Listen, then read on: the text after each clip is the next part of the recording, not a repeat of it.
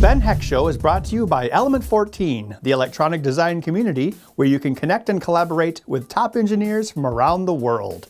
Join now at element14.com.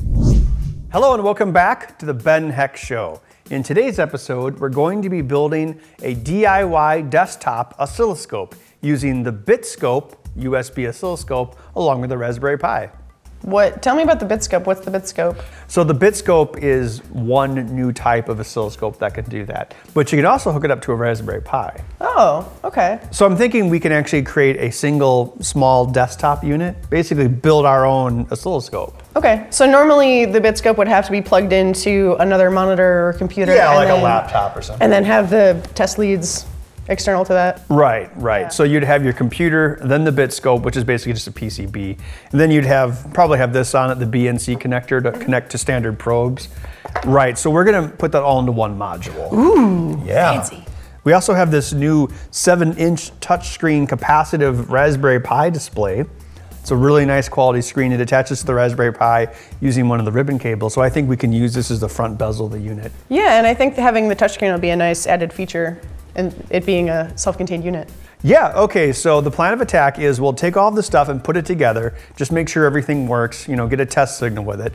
Then once we know it works, we can try to shrink it down as much as possible, maybe rearrange the components, change the mounting, wire it up to be self-contained. Once we have that size determined, we can build a 3D printed case around it and then do final assembly and test it out. Sounds like it's gonna be a fun project. Let's get started. Amazing hacks. How can we make this portable? Inspired designs. I am the internet troll. Regrettable acting.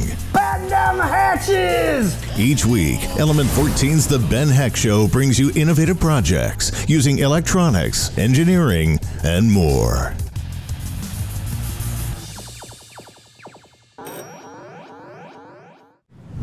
Here are the parts we need to assemble a desktop Bitscope oscilloscope using the Raspberry Pi 2. So we have the new 7-inch screen for Raspberry Pi. Sweet, it's got a touch screen on it. Yeah, this is a new product they have at Element 14. There's a touch screen controller there and the video data here. Most of the time with these screens, even on like a small cell phone, there'll be different cables for the touch screen controller and the video itself. Goes down like that. Oh, there's a nice mounting plate for both this and the Raspberry Pi. Oh, this footprint matches the Raspberry Pi, doesn't it? Yeah. Oh, sweet. Okay, so this will go here, and then we have a Raspberry Pi 2, which you're all familiar with. That will mount over it. And now this is the Bitscope itself, right? Yep. Looks like it consists of an FTDI USB converter chip, a microchip microcontroller, and a few other integrated circuits. I would assume one of them is probably an op amp of some kind. Trim pots, which apparently are locked in place, and then this is the probe connector on the end. This is a separate part? Yeah, it's a BNC adapter. Okay.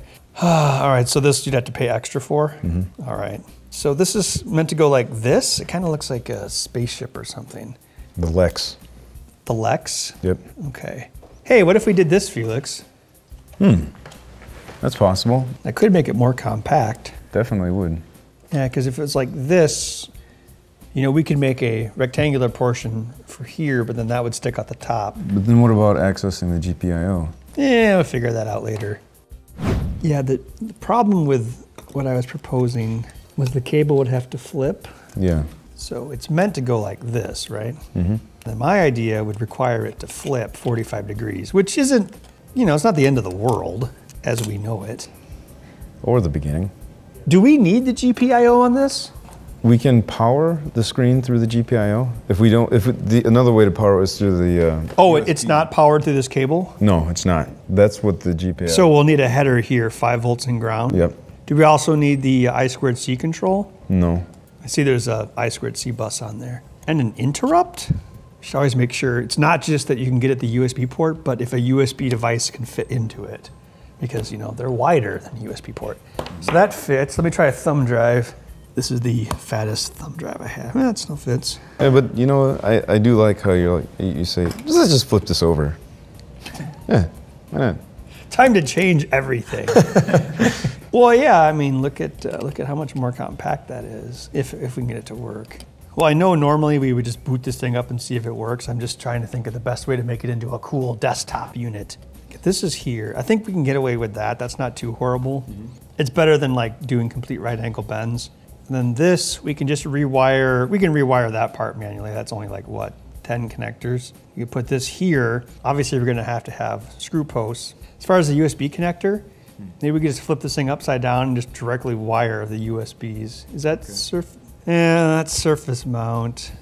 Well, you know what we can do is we can find, obviously these surface mount connectors will probably go to a resistor or capacitor of some kind.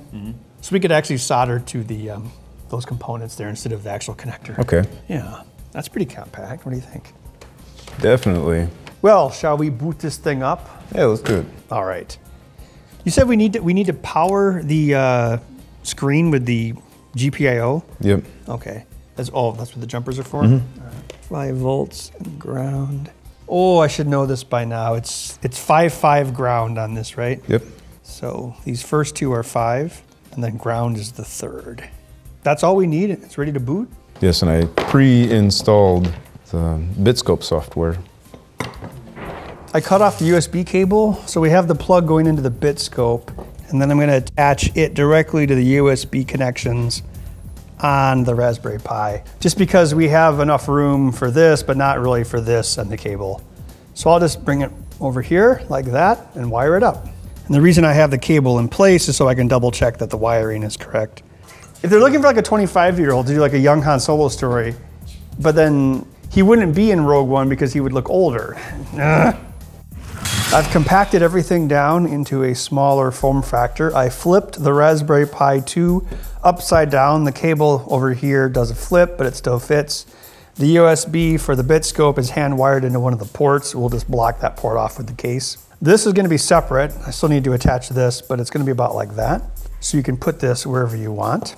Yeah, now with this basic shape figured out, I think we can start designing a cool custom case. Our world is flush and diverse with life. Human life has reached over 7.3 billion people of all genders, ethnicities, colors, sizes, and shapes. We are capable of incredible things. We have conquered nature. We have created priceless works of art, composed music that inspires. We have learned to understand our universe like no form of life on this planet, while understanding our individual lives and how they come together. 15% of the people on Earth live with some form of disability. Generations are getting older, and the need for independence grows. Technology has enabled all humanity to conquer, to create, to inspire, to learn, to relate. Engineers and makers have always created technology to enable the freedom for themselves and others. We challenge you, the engineers and makers of today, to build your own inventions using motor controls, to make a difference in someone else's life, to make life accessible.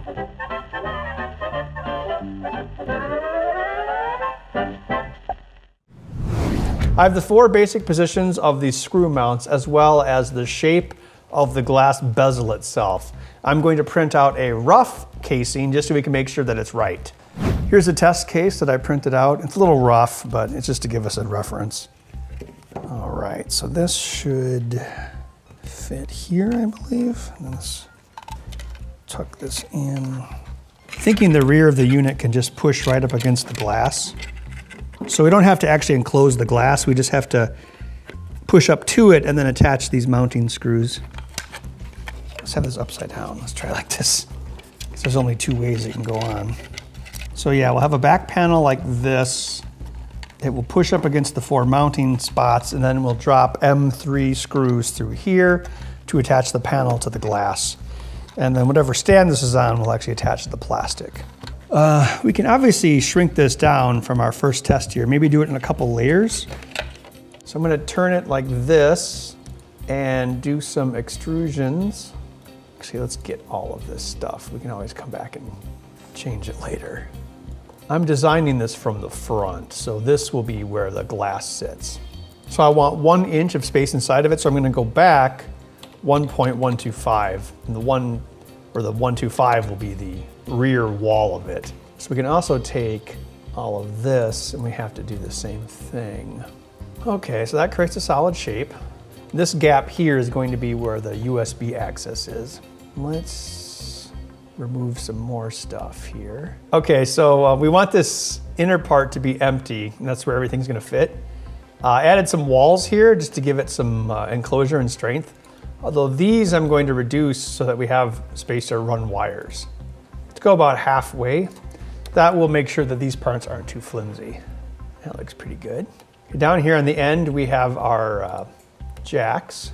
I'm gonna make them a little bit wider. I mean, they fit okay before, but a little bit more tolerance would be good. My name is Max. My world is pies. So we need to do a few more things. We measured the height of the LCD to be 0.21 inches, and then the mounts on the LCD are 0.1 inch, so we need to subtract 0.31 inches from these inner portions to make up for the LCD's height. Okay, there's one more thing we have to do, and that's create the inner screw wells. The amount of screw that is still above the metal mount is 1/4 of an inch, so we have to go 0.31 plus 0.25, which is 0.56 down. So let's do that here, and on the other screws. And then we'll once again push this down 0.31 to make it flush with everything else.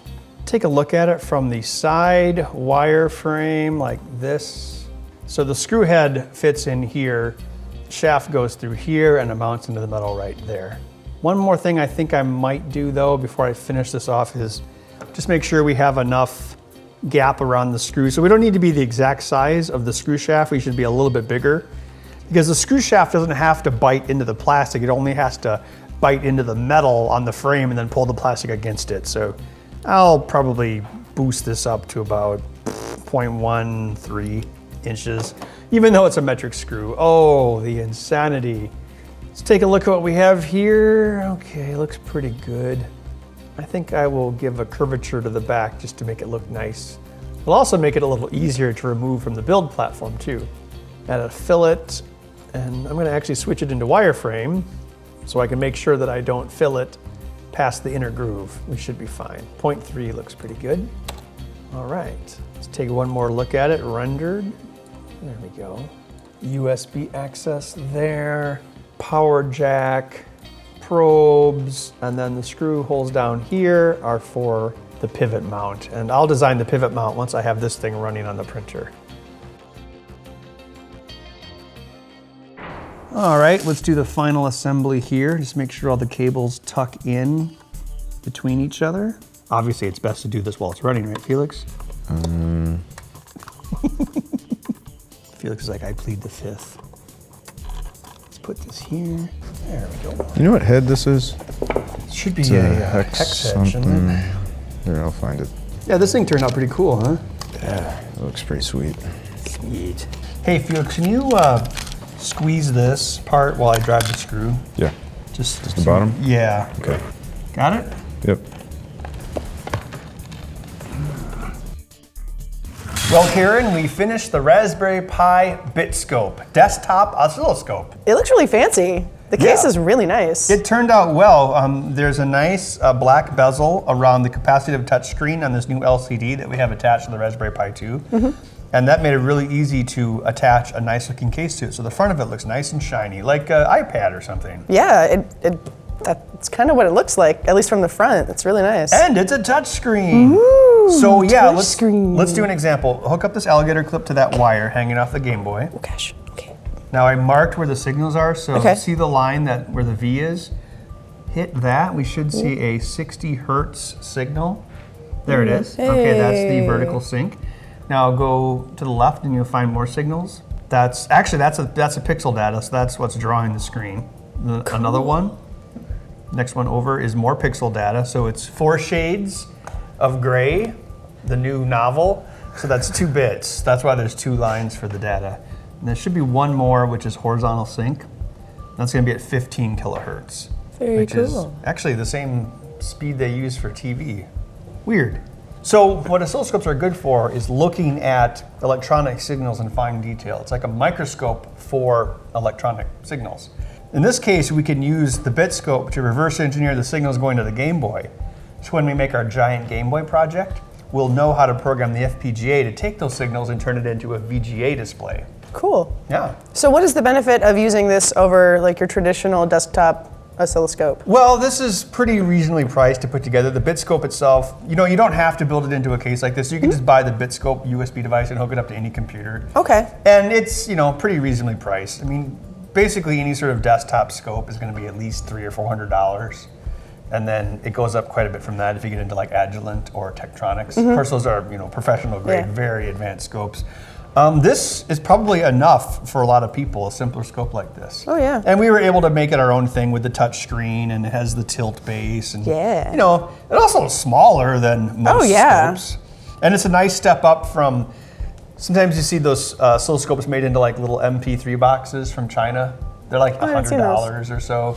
Yeah, I mean, they're a little smaller than this. This is a nice in-between between that and, you know, your $300 or $400 scope from like Rigel or something. And it's DIY. Yeah, we were able to make it however we wanted. Oh, and there's a port on the back so you can attach keyboards, mice, Ethernet, whatever you want. Ooh, yeah, it worked out pretty well. Very cool. Including a plug port on that USB, because on the internals, that USB is attached to the Bitscope. So I made a plug with a 3D printer so you can't actually... 3D printed? Yeah, so you can't plug anything into it and screw up the signals.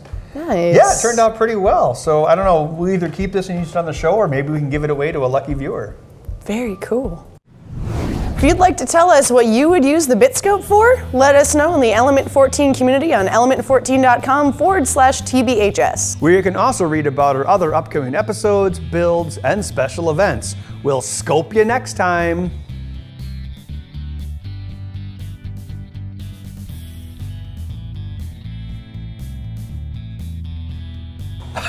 You were the chosen bear.